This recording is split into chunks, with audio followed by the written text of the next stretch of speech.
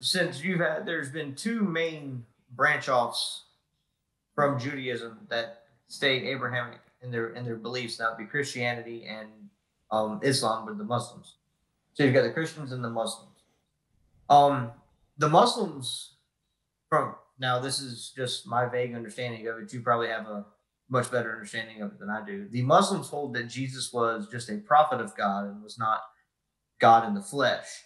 So, based on the understanding of the two groups, which one would fit closer into Judaism? Would it be the Muslims or Christians?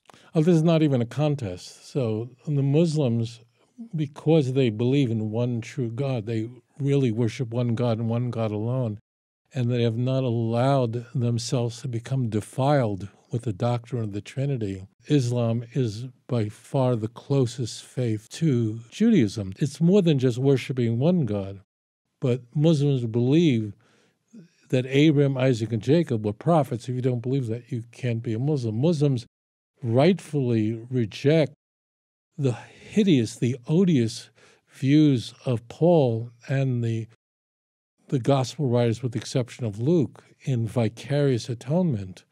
The notion that a man could die for the sins of the wicked, that's the motherlode of bad ideas. Muslims correctly detest the teachings of Paul that Jesus could have died for anyone's sins. Muslims, as it turns out, do not believe that Jesus ever died, but rather ascended, and he was never crucified, although it just appeared that way.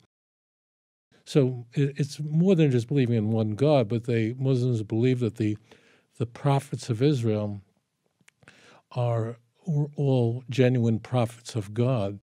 Islam is not a cult, as Christians like to portray them, but there are different views within the orthodoxy of Islam. So there are some different views within orthodoxy. I'm not talking about what Muslims would consider complete heresies, and there are quite a number of them. Muslims believe in one God, and therefore it has a unique status. So Islam of course rejects the doctrine of the Trinity. In fact, the Quran explicitly rejects the notion of worshiping three, explicitly.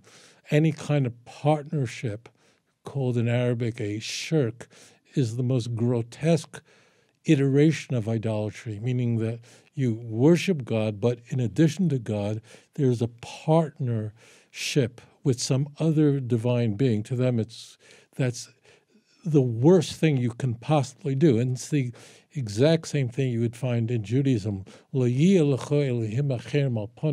should have no other gods upon my face, Exodus chapter 20. I haven't been elected as the chief spokesman of Islam yet. I'm waiting for my postcard in the mail from Riyadh. But Islam regards Jesus as a prophet, not any kind of prophet. There is in Islam a high order of prophet called the Rasul, but it's a prophet. But a Rasul simply means someone who came to bring a Sharia, which means a message.